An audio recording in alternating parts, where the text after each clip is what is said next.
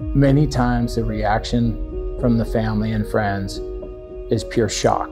They're mystified. They had no idea. It never ceases to amaze me how someone struggling with a substance use disorder can conceal that from parents, from siblings, from fiancés. If you have family members that you even suspect of having a substance use disorder, you need to seek help. You need to reach out. You need to find out. Look for the behaviors where if they start self-isolating, if they start spending, or having money issues, these are indications that somebody is struggling with a substance use disorder.